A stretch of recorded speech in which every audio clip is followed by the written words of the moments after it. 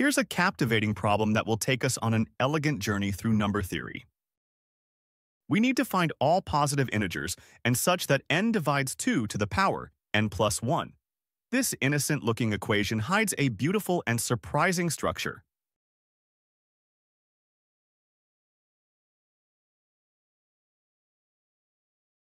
In number theory, we always begin with concrete examples. Let's test the first few values and see what patterns emerge from the data. For n equals 1, 1 divides 3. This works perfectly, so n equals 1 is our first solution. For n equals 2, 2 does not divide 5 since 5 is odd, so n equals 2 fails. For n equals 3, 3 divides 9 perfectly, so n equals 3 is another solution. For n equals 4, 4 does not divide 17, another failure. Jumping to n equals 9, 9 must divide 2 to the 9th plus 1, which is 513.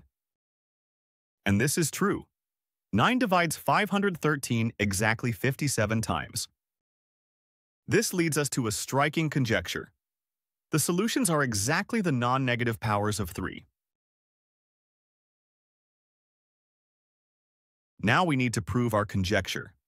We'll use proof by contradiction combined with a clever analysis of prime factors. This approach will reveal the deep structure behind the problem. We'll assume for contradiction that there exists a solution, n greater than 1, that is not a power of 3. Our goal is to show this leads to an impossibility. First, observe that 2 to any power is even, so 2 to the n plus 1 is always odd. Therefore, any divisor n greater than 1 must itself be odd. Here's our key insight.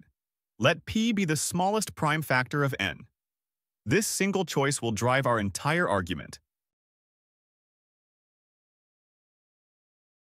Now we'll use the power of modular arithmetic to extract crucial information from our divisibility condition.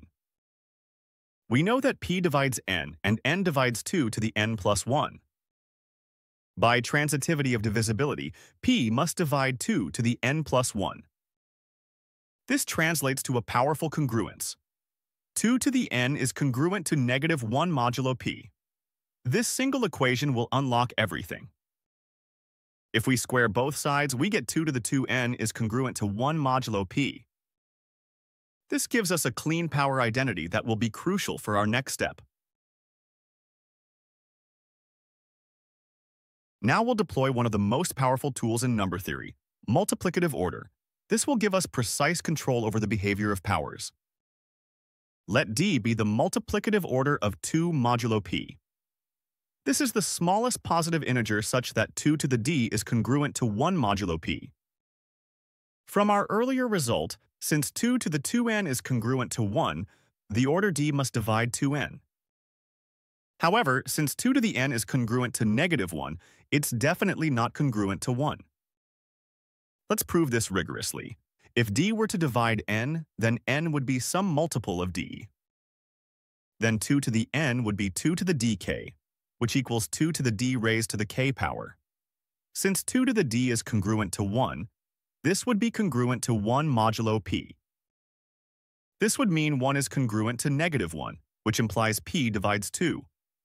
But p must be an odd prime. This contradiction proves d cannot divide n. Therefore, d cannot divide n. We have a delicate situation. D divides 2n but not n. Now we invoke Fermat's little theorem. Since p is prime and doesn't divide 2, the order d must divide p minus 1. We now have 3 crucial facts about d. By combining them cleverly, we'll create an inescapable contradiction that reveals the true nature of the problem. Let's organize our knowledge. D divides p minus 1, d divides 2n, but d does not divide n. The first 2 conditions tell us that d must divide their greatest common divisor. Therefore, d divides the greatest common divisor of p minus 1 and 2n. Here's why.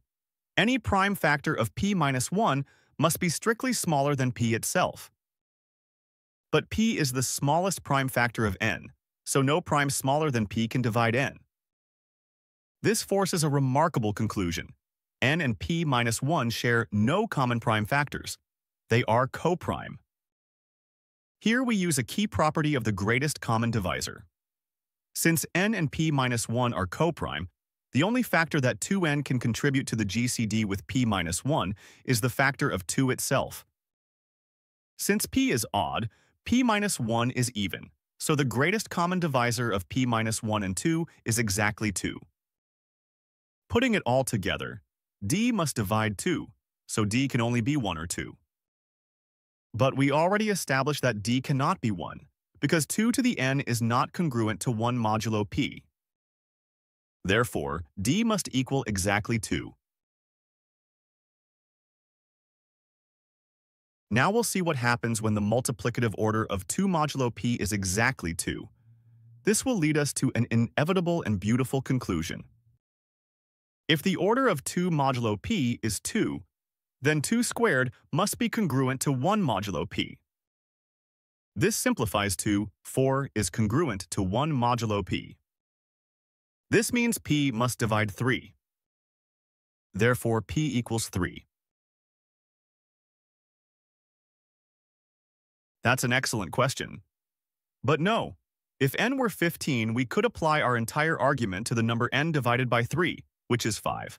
The smallest prime factor of that number would be 5, but our logic would force it to be 3. The argument holds for any part of n that is not a power of 3. This leads to our final conclusion. Let's resolve this contradiction and verify our result with a concrete example to build confidence in our abstract proof. The only way to resolve our contradiction is to reject our assumption.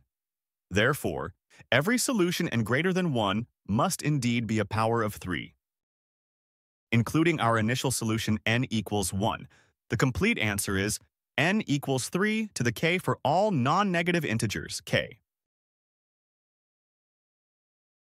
Let's verify with a concrete example.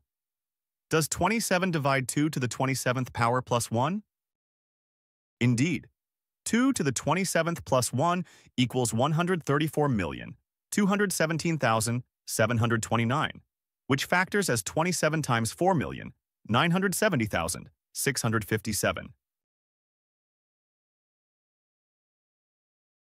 Let's present our beautiful final result in all its glory. The explicit solutions are 1, 3, 9, 27, 81, 243, and so on. Our final answer, n equals 3 to the k for all non-negative integers.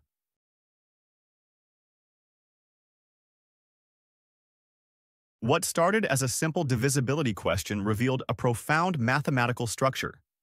The interplay between modular arithmetic, multiplicative order, and prime factorization created an elegant proof that the only solutions are powers of 3. Thank you for joining me on this mathematical journey.